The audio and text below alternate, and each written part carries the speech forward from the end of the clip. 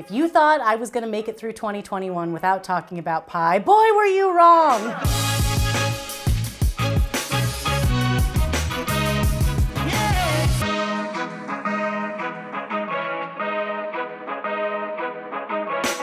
Hi, I'm Erin McDowell, and welcome to this episode of Bake It Up a Notch. This episode is all about savory pies. We're gonna be talking about all the methods you need to know, tons of places where you can get creative. Of course, we're gonna talk about equipment, where things could go wrong, and when possible, how to fix them. It's gonna be an incredibly delicious episode, and if it sounds like something you're going to enjoy, please do me a favor, click like and subscribe so you can be made aware of all new episodes as they become available.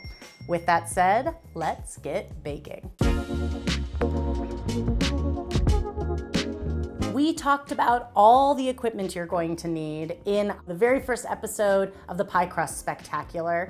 The only thing I want to point out in this savory pie episode is that when it comes to savory pies, I definitely like to think outside of a traditional pie plate.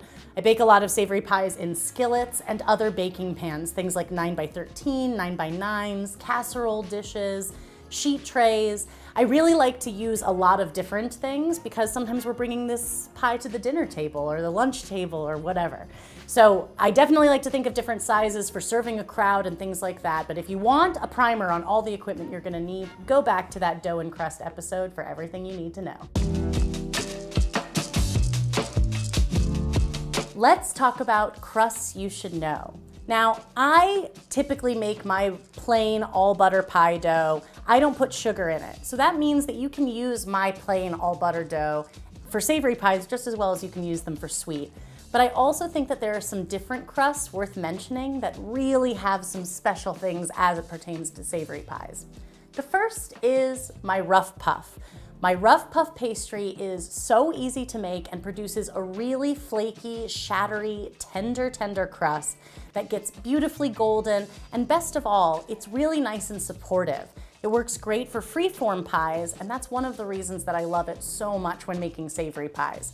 We talk about how to make it in the puff pastry episode of Bake It Up a Notch, which was our very first episode ever.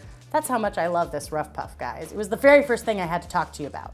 Next up, let's talk about pâte brisée. This is, in my opinion, one of the easier crusts out there because most methods utilize the food processor. This means that you can do a great job of making this crust whether you have warmer hands, whether you have cooler hands, and if you struggle with making pie crust, this is a great way to go. In a pâte brisée recipe, the fat is incorporated a little bit more fully. It's in very small pieces throughout. This yields a crust that is still really tender, and it has a little bit of flake, but it also boasts a lot of sturdiness and is really easy to work with and handle kind of at every stage of the game. Now, I've had some questions about this because this recipe appears in my book right alongside the all butter pastry dough. And in the book and in this recipe here on Food 52, I use less water for pâte brisée typically than I do for a standard all butter dough. The reason for that is because we're incorporating the fat more fully, that some of the flour is becoming partially hydrated from the incorporation of that fat. So it's not necessarily a golden rule that you're always going to use less, but typically you do need less moisture to bring a pâte brisée together because that fat has been incorporated more fully.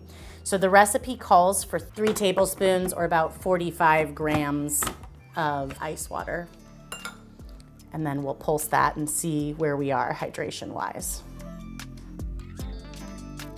Let's give it a pulse. And the goal here is basically to just pulse it until the dough comes together. We want it to kind of almost form a ball around the blade.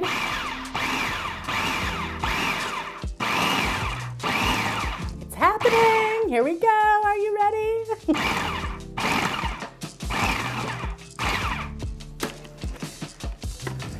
Okay. So just like all pie and pastry dough, when it comes together, it should come together into a ball, but it doesn't necessarily need to be totally smooth. There can be kind of some visible cracks, and it also should not be super sticky to the touch. I want to be honest with you guys, it is a little bit warm in the Bake It Up a Notch kitchen today. We don't have any air conditioning today.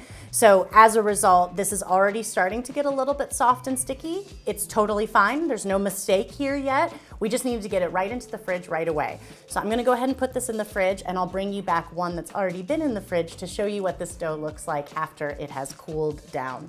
Cooled down? Chilled out, much better. So as you can see, when I stick my hand onto the pastry dough and pull it up, it's not sticky. The dough is gonna be perfect for rolling out right from this stage. What I love most about pâte brisée as a dough is that if you're kind of afraid of making pastry dough, I think it's a really good place to start. If you don't have a food processor, you can also mix the fat in by hand. Just remember, you're really incorporating it, maybe more than you're used to with other recipes that you've made in the past. And this dough just turns out really, really reliably tender and flaky. So it may not give you the crazy flake of like the rough puff pastry and some of the other ones that I'm always kind of touting about, but it gives a really nice sturdy crust. It's nice and tender, really buttery, and it's got that little bit of just that little essence of flake. So it's got it all. And it's a really great kind of all-purpose dough for savory pies. If you're looking for a really easy crust for savory pies, maybe you're looking for kind of the fastest way to get pie on the table for dinner, you want to think about some savory crumb crusts. I talk about how much I love crumb crusts in our dough and crust episode of the Pie Spectacular, but this is a great opportunity to talk about the savory options that you can use to really mix it up. I've got a crust here made out of cheese crackers. So they've grinded them up, added a little bit of butter, just the same way I would if I was using something like graham crackers or other cookies. I also love to make crumb crusts like this with things like potato chips, pretzels, oyster crackers, saltines. There's really a lot you can do with kind of some of those savory items that will make a crumb crust that doesn't skew to the sweet side. I'm gonna put a quiche filling inside this cheese cracker crust, and it's gonna be so good. The next crust we're gonna talk about is hot water crust. I love hot water crust because it is the definition of sturdy. It also goes against everything that you've ever come to know about the kind of pie pastry I usually talk a lot about, where everything has to be really, really cold and just kind of at the perfect chilled temperature to get the best effect. This is the opposite. We're actually gonna melt the fat down. We're gonna bring the water to a boil. Everything is a little bit different with hot water crust. So I'll start by adding my fat. I've got butter. And my hot water crust recipe also uses lard. If you don't have lard or don't want to use it, you can replace the lard with shortening. And we're gonna go ahead and melt that down. While it's melting, we can give our other ingredients a little bit of a stir. I've got all-purpose flour, but I also have a little bit of bread flour. I like to use bread flour in hot water crust because it has a higher protein content and it makes for a little bit of a crisper end crust, in my opinion. It's completely fine to just use all-purpose flour to make a hot water crust, no problem at all. And of course we need some salt. Just gonna stir those ingredients together. All right, I've got my fat melted. I'm also just gonna add my water because I want it to be really, really hot, having come to a boil. So once that mixture is all nice and hot, I'm gonna go ahead and dump it right into my flour mixture here, and we're gonna mix it until combined. One of the things that's the most different about hot water crust is that it requires being used almost immediately after mixing. This is really different than classic pie pastry, which usually needs to be refrigerated. It needs a lot of time to rest and relax. In this case, we're not worried about that. We're gonna go ahead and use it right away. Let's pour this in. It's nice and hot.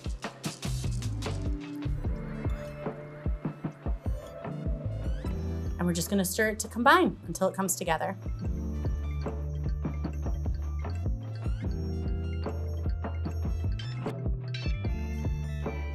So one of the things I love about hot water crust is that it's really easy to handle.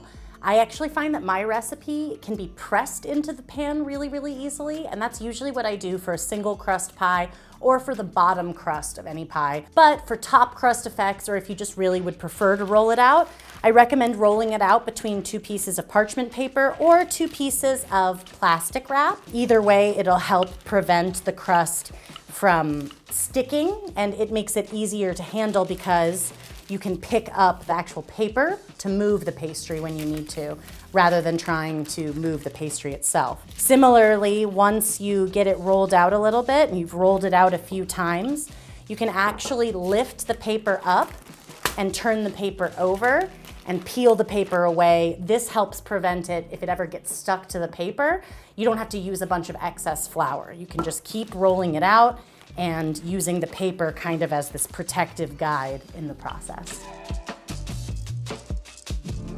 The next dough I want to talk about is one from my cookbook, the book on pie, but it is so special, it deserves its own little moment here. It is my golden cheese pie dough.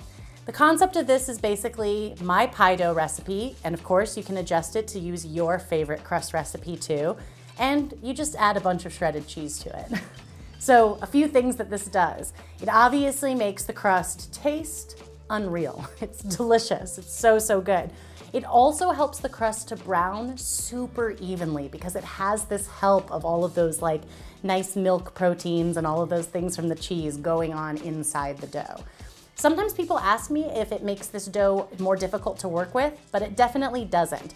You're just gonna add the cheese after you incorporate the fat. Things that work great for this are like Parmesan, Pecorino, sharp cheddar, Swiss, Manchego. There's really a lot, any firmer cheese that you can grate is gonna work great and make the most beautiful, most golden pie dough ever. The last dough I wanna talk about is extra special, a little bit different, and they're kind of hiding here. I like to use compound butters or butters that I've infused or added flavors to. The one that we made for you today, we made a compound butter. This recipe's from my cookbook, and of course it's in this episode as well. This is a chive compound butter. So it's made with chives being pureed right into the butter. We let it firm up.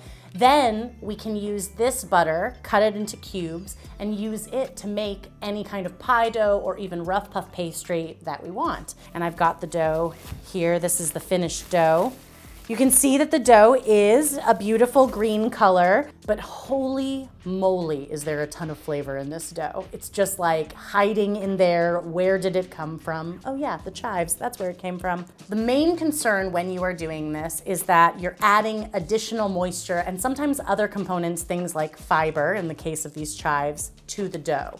That is gonna change the makeup a little bit and how the dough is to work with. So it's really important to take care to not add too much moisture, or this dough can really end up being too wet and too sticky. But once you open up this world of flavored pie doughs, a lot becomes possible. Some other flavored pie doughs in my cookbook are roasted garlic, sun-dried tomato, and saffron. There's a lot that you can do, and they all taste so, so amazing.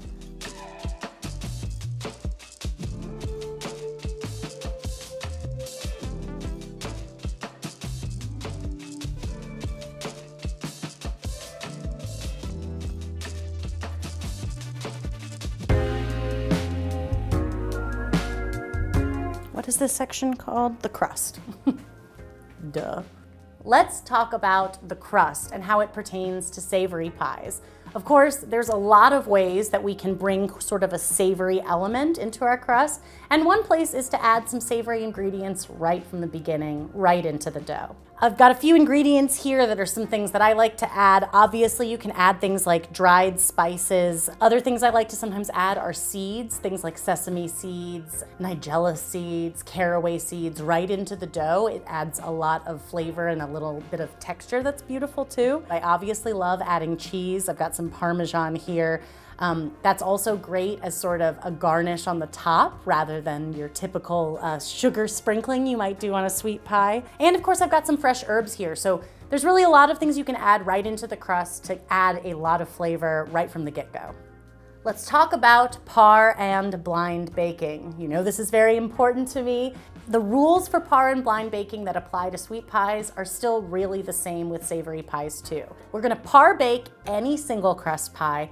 Double crust pies and free-form pies typically don't require any kind of advanced oven stint, primarily because they have longer baking times, or in the case of free-form pies, more direct contact with the baking sheet. Now, there's a few other crust considerations that I think are especially important when talking about savory pies. The first is deep dish.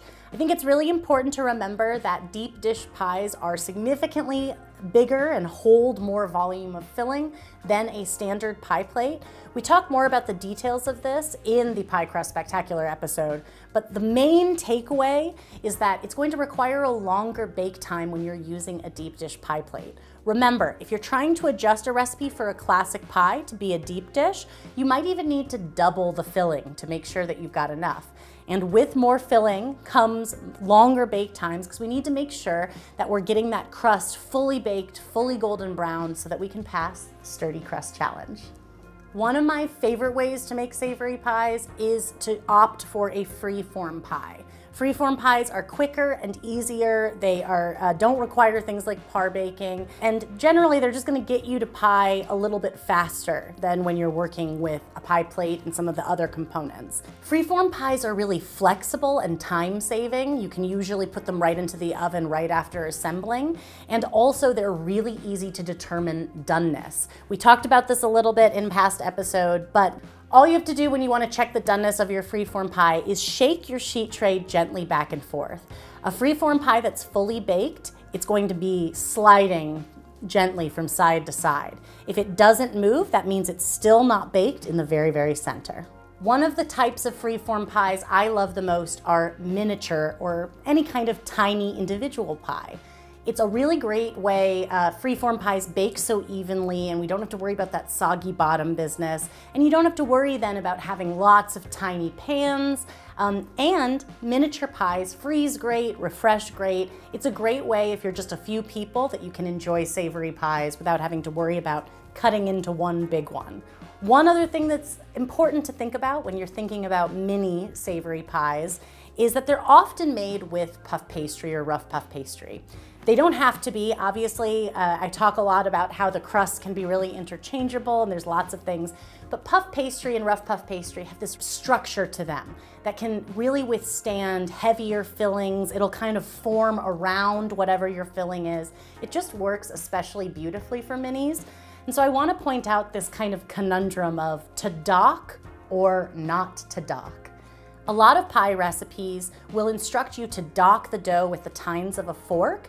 The purpose of this is to allow steam to escape from the dough during baking, and it basically helps prevent the dough from puffing up anywhere you don't want it to. So really we're docking when we want to keep the dough flat. I bring this up because for freeform pies it's a little bit important. Right in front of me I have 2 pieces of rough puff pastry, and I made this little kind of wall of dough around the outside edge. I did this intentionally because I want the edges of these little individual pies to be thicker than the interior. So one of the things that I can do to help with that is, of course, make the dough taller at the edges, but I can also choose to dock the dough just where I want it to be thinner.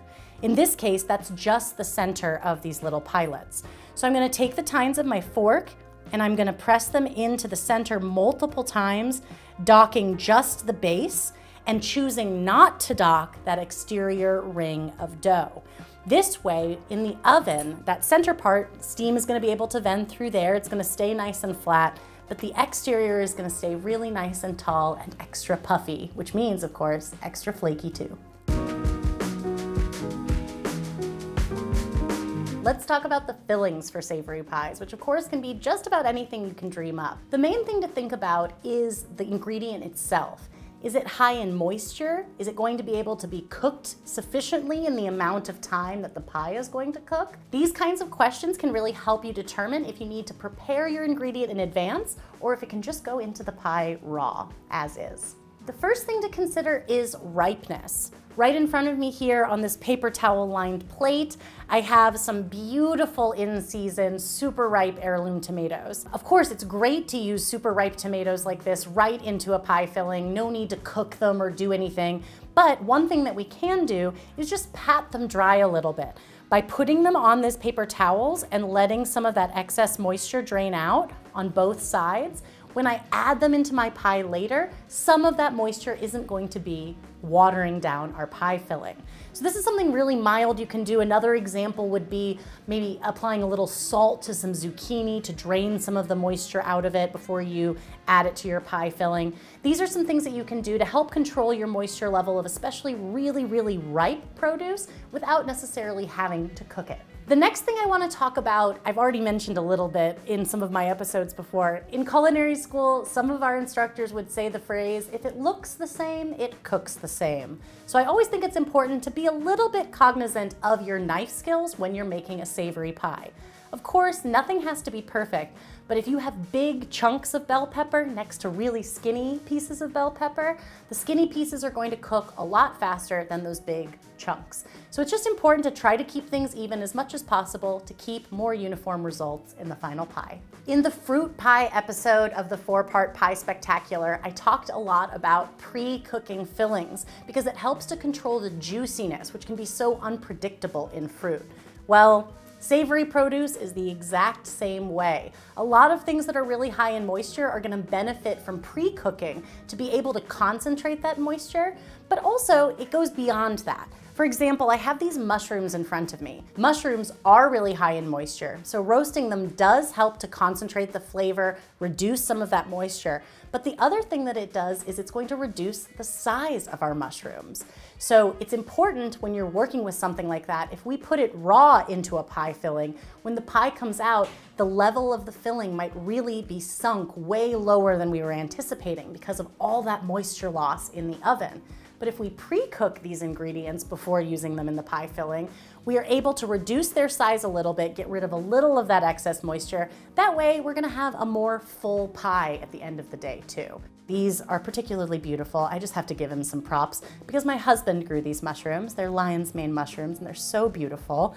But they got so much smaller after roasting, and we were able to concentrate their moisture so we're not watering down that pie. The other wonderful thing about pre-cooking is that it is a way to break up the process. I think a lot of people think of pie as something that has a lot of resting, chill time, downtime, but this is one way that you can kind of get something done for your filling in the days before so that when the time comes, all you're doing is assembling your pie. While we're talking about moisture, I want to also talk about saucy components. These are the things that really bring the pie together. We don't want to just put tomatoes in a pie or just mushrooms in a pie. We want something in there that'll just help bring the whole thing to this beautiful savory place. When I'm making sauces for savory pies, I typically make them a bit thicker than I would if I was making them for other preparations. Normally I like my tomato sauce to be nice and thin so that it can easily spread across my pizza or coat my pasta. And in this case, I've made it much thicker than I would normally make it for those preparations, specifically so that I can just control the moisture that's going on inside my savory pie. I'm not gonna have to worry about as much of that moisture cooking off inside my crust, and I'm not gonna have to worry about it making my bottom crust soggy in the process.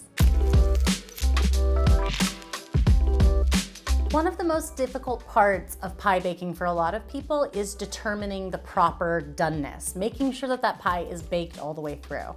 So let's talk about a few different things.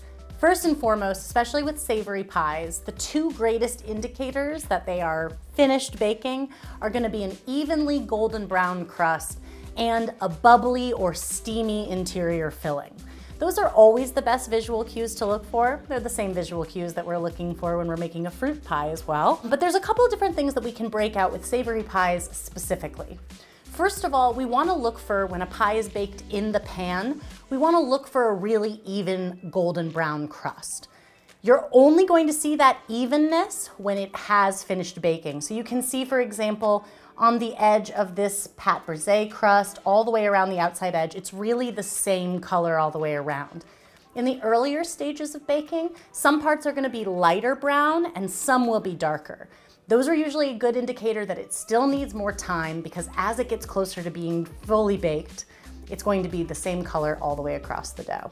The other indicator for pies in the pan is that the filling is either bubbling or that you can see physical steam coming out. This is more important when you're making a double crust pie, like this lattice crust. We may not be able to see the filling bubbling, but we can usually see steam coming through the actual pieces of lattice or through the vents of your top crust. When we're working with freeform pies, it's a little bit differently. We just need to do that lovely shake test. If it's fully baked, it is going to move back and forth on your baking sheet. If it's still raw, it's gonna stay right where it is.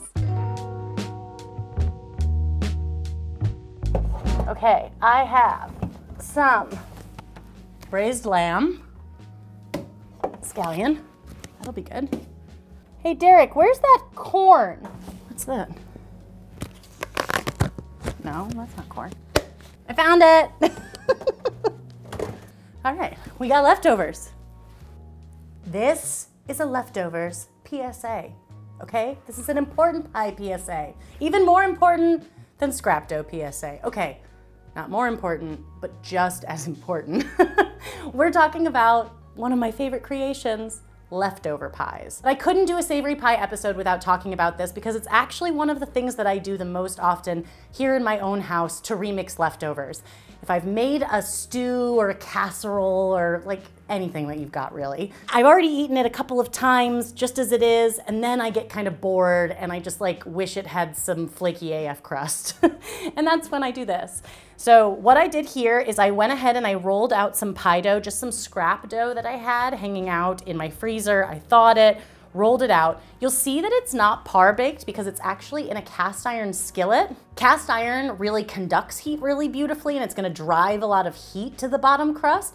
So if you ever want to make a single crust pie as fast as you can without worrying about par baking, just bake it in a cast iron skillet.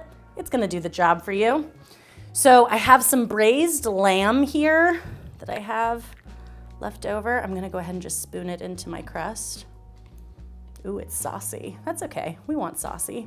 This is kind of just a great way to get from zero to pie a lot faster and with kind of skipping the step of making filling. And if you were already kind of thinking like, man, Erin, you're already talking about a lot of things I have to do in advance, like I have to pre-cook the filling in advance, I have to do this. Well, this is a great way you can use some stuff that you've already cooked with kind of while skipping that pre-cooking step. Put some spoonfuls of charred corn.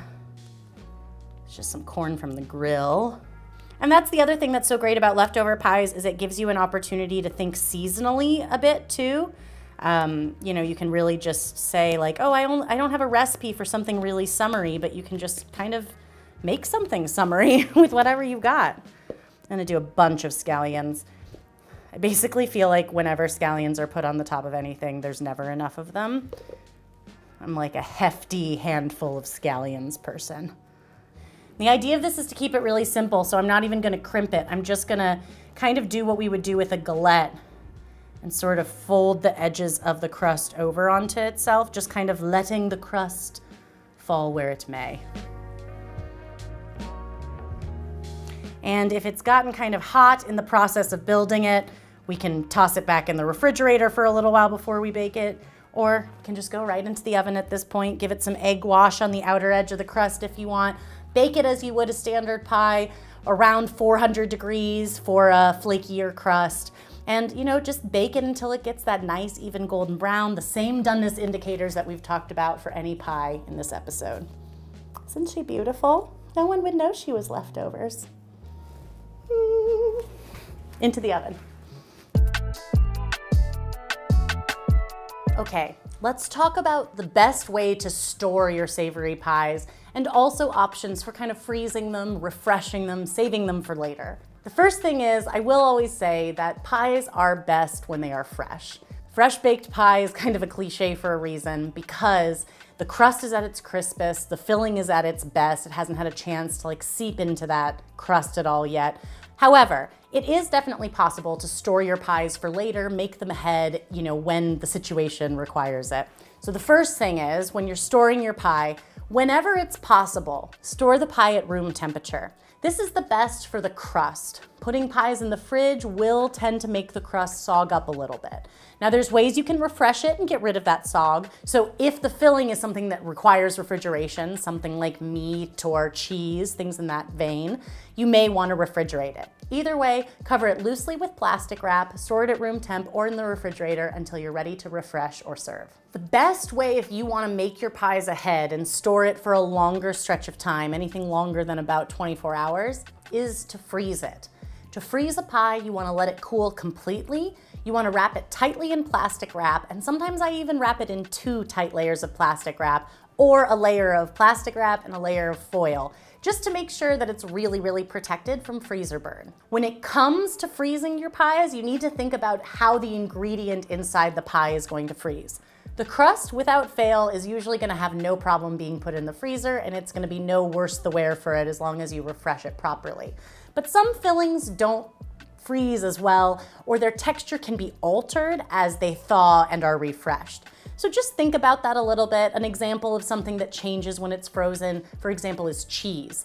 It's not bad to freeze cheese, but it does usually change the texture, alter the consistency a little bit later. So just be aware of that when you're opting to freeze versus making it fresh. Freezing works especially well with mini or individual pies because you can then take out just as many as you need when it's time to eat them. I love to wrap things like this individually and then place them in a zip top freezer bag or some other kind of storage container and just pull out what I need when I need them. While the actual amount of time it can be stored in the freezer is going to vary a little bit on what's inside, on average, I recommend freezing pies, individual or large, for up to 1 month. Let's talk about refreshing pies. First, let's talk about refreshing pies that you baked maybe just the day before. For a whole pie, what you're gonna wanna do is tent the whole pie with foil. We do this because it's gonna help the heat kind of stay inside, and it's also going to help prevent the surface from over browning. Put the pie into your oven and set it to preheat to 375 degrees Fahrenheit, which is 190 Celsius for those of you not using Fahrenheit. Once you put it into the oven and it starts to preheat, it's gonna sit in there while the oven is preheating, and then you wanna leave it in for about 10 minutes afterwards or until you feel like your filling is heated through to the level that you want it. The idea here is we're gradually bringing it up to temp, which allows it to heat through and allows that crust a little bit of extra time to re-crisp without taking our filling too far and cooking it further. After the 10 minutes, you want to take the foil off the top, leave it in the oven for about 5 minutes, however long it takes to get it to the just right level of warmth that you want. To refresh individual portions of pie, you want to do the same thing. You want to wrap them tightly in foil. You can wrap them individually or kind of create a packet of multiple, depending on how you want to handle it. You're going to put it into the oven while it preheats up to 375 degrees Fahrenheit, 190 Celsius, and for about 7 to 10 minutes afterwards. If necessary, you can open up the packet of foil and let it brown a little bit more, but be extra careful with individual pies. They're gonna be extra prone to over browning during refreshing like this. If you have opted to freeze your pie, you wanna let it fully thaw before you try to refresh it. Allow it to thaw overnight in the refrigerator, then you can follow either of these steps, whether it's a full pie or an individual one. A lot of the mistakes that you can encounter in savory pies are really gonna be the same that you experience with all kinds of pie baking, but there are a few that are specific to this exact kind or that I didn't cover in our 4-part pie spectacular that I love to talk about. I just love to talk. That is true. So the first one is when you're building a freeform pie and it leaks. Now, the first thing I want to say is, if you've had this happen to you, you know this isn't really a mistake. You can still eat the pie. Really, the only thing that I like to point this out about is that when a freeform pie leaks, it can cause the bottom crust to struggle to get crisp, and you can kind of never reach that point of doneness where it moves really nicely on the sheet tray.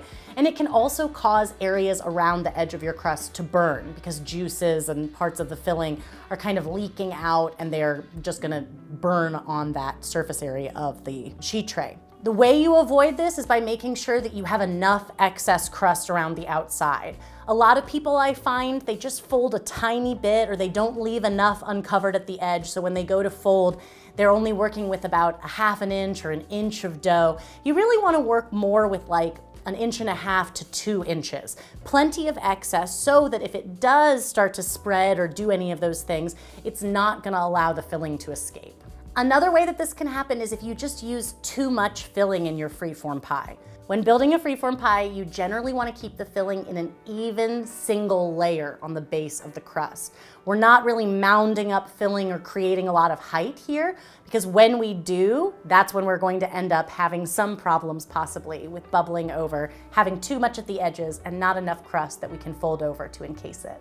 Going right in hand with this is sogginess. I just mentioned that if it bubbles over, you're gonna have maybe the possibility for sogginess. It may not be able to bake all the way through. You're gonna wanna look for the appropriate doneness, but also just keep an eye on your filling once it starts bubbling. I made such a bad galette here. I worked so hard. I didn't even seal it on this side. I didn't even fold it over. On this side, I rolled the dough too thin.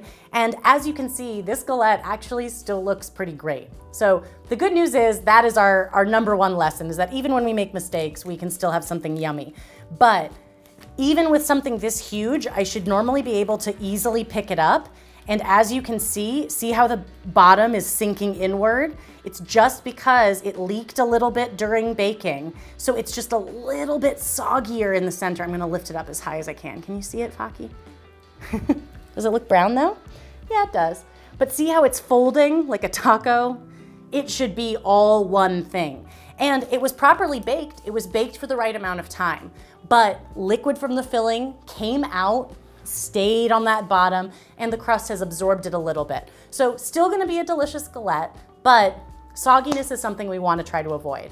See, like just for reference sake though, for real, this is the same pie and it's properly folded. It's not sinking, no taco. It's just there, it's here, it's there. I can turn it upside down. I can do it all the things. Okay. Another way that you can avoid sogginess is to enlist the help of the baking steel or pizza stone. You want to put this on the lower rack of your oven or wherever closest to the heat source it is, and you can just put your pie pan, whether it's on a baking sheet, in a pie plate, or even in a skillet, right on top. It's going to help drive a lot of heat to the bottom of the crust and help keep it really nice and brown and properly baked. If you reach the end of bake time and you suspect that your pie may have a soggy bottom, never fear. We just need to increase the bake time. It's better to bake your pie for longer than the recipe says if you want to get that crust where it needs to go. So here's how we do it. First thing, you're going to want to knock the temperature down by about 25 degrees. So say I'm baking at 400 degrees Fahrenheit, knock it down to 375 for the remainder of the bake time. If you have a pie that's browning too much in any one spot, just tent it with foil. If you're having to leave it in longer than you expect, the filling may start to brown more than you'd like. Just cover it with foil, keep going until your crust is nice and crisp. Another problem that can happen with savory pies is that the filling can shrink. We talked about this a little bit already when I was talking about why it's so wonderful to pre-cook filling ingredients sometimes. And it's not just about an unattractive look when this happens. It's also about maybe some pieces not having enough filling when you go to slice because everything kind of constricts and becomes smaller. So another way that you can avoid this when you are using raw ingredients and you're not opting to pre-cook is just make sure you pack them in really, really tightly. Get a nice even layer, tightly packed, or even overlap some of your ingredients if you're arranging them in a nice order. Prepare for the fact that as they cook, they are going to become smaller, they're going to lose moisture, and just kind of prepare for that up front by overlapping and really packing them in so that your entire pie has plenty of filling after baking. I talked about a little bit earlier in this episode about uneven browning, and I want to talk about that here in the mistakes happen section, specifically because it isn't always a mistake, but sometimes it is. One of the main reasons that uneven browning can happen is the dough is rolled unevenly. So here we just took a piece of scrap dough and we rolled one side out super thin and then we folded the other side over onto itself so it was nice and thick. And obviously you can see that the side that was really thin in the same amount of bake time got crazy dark and the other side is still really blonde. This is a dramatic example, but this is what's happening to a lot of folks' pies. And one of the things, of course, that you can do to prevent this is use those handy dandy little guide markers on the end of the Food 52 rolling pin. They will get the exact even thickness, and then you're not gonna have issues like that. However, this also isn't always a mistake. So here I have this little free-form pie. This is what we did for the zucchini pies, and I just had Katie bake one without the zucchini or anything in it, just to show you this, because we created this little pastry wall. Because the crust was taller, the pastry wall, the top of it, has browned more than the area below it.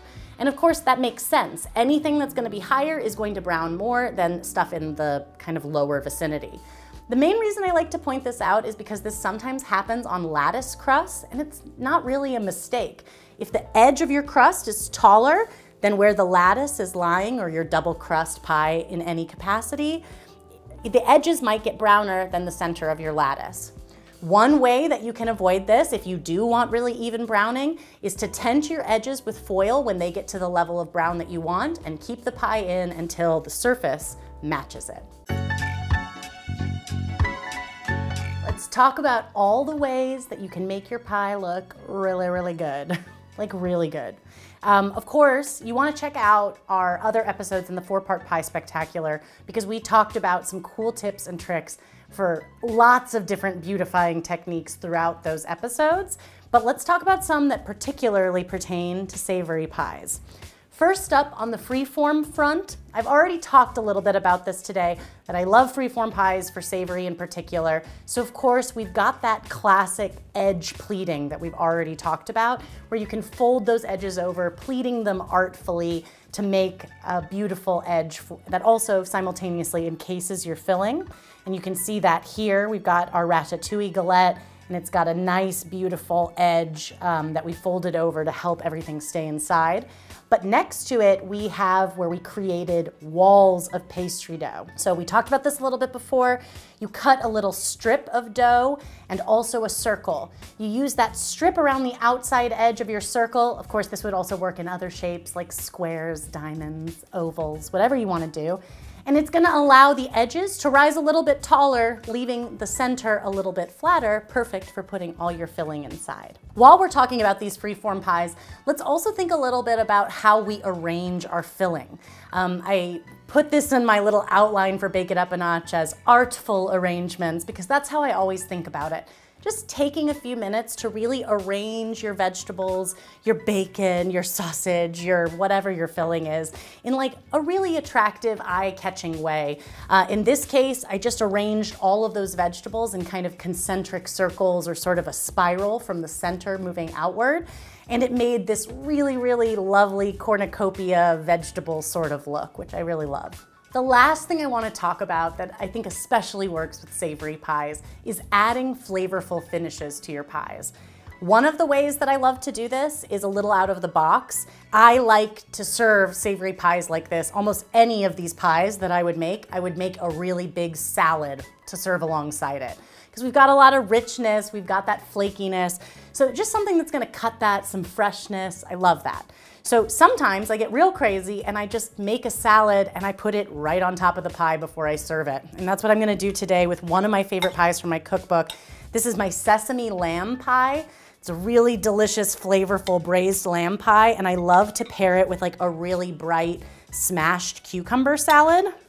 So this salad has been kind of marinating in my fridge for a little bit. And I'm just gonna spoon it right on top so that when we serve this pie, of course you could just spoon it right alongside, let everybody have it, but it takes this pie that is a delicious but very brown pie, and it brings some freshness into the game. It brings some green, some, you know, deliciousness. So I'm gonna add that, and I'm gonna also add some toasted sesame seeds to the top of it because it's my sesame lamb pie, and more sesame seeds are a great idea. So I love something like that, just piling it right on top, but let's move that aside and try one other. Another thing that I like to do is just blind bake a crust and then put delicious toppings on it. This particular pie was inspired by an everything bagel, and it was actually Katie's brilliant idea, my wonderful assistant Katie. It was her idea that it should have a hole in the center, just like a real bagel, but of course you could just bake it as a circle. And I've got a mixture that I made here that's whipped cream cheese, capers, lemon zest, and then I have a bunch of toppings like what I would put on a bagel. I've got red onion and scallion and dill and some sliced tomato. So we're just gonna go ahead and sort of build this pie with a fully baked pie crust, just putting everything on top. Whenever you do something like this, it's really important that you put it all together, assemble it right before you're ready to serve.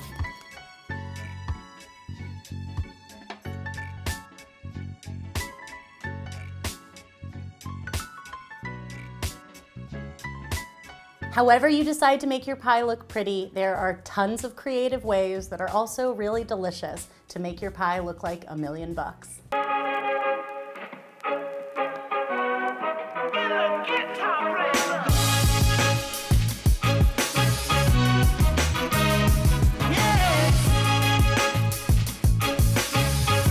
Thank you so much for joining me for this episode of Bake It Up a Notch, where we talked about all things savory pies. These are pies that you're gonna wanna be eating for lunch, dinner, heck, even at breakfast time, because we've got ourselves a bagel pie right here. Of course, all of these delicious recipes can be found on Food 52. They are linked in the video description below. If this inspires you to get baking, please tag me, tag Food 52, and use hashtag Bake It Up a Notch. We want to see what you're baking up. If you enjoyed this episode, please be sure to like and subscribe so you can be made aware of all our new episodes as they become available.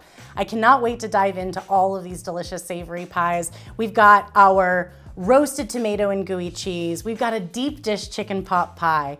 We have our zucchini pilots, our little mini individual pies. We have our sesame lamb pie doused in cucumber salad, just absolutely buried in it. We have a BLT quiche in a cheese cracker crumb crust.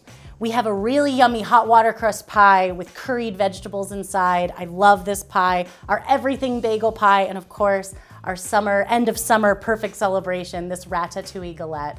I loved this episode. I loved baking it with you. I can't wait to see your savory pies. And as always, until next time, happy baking.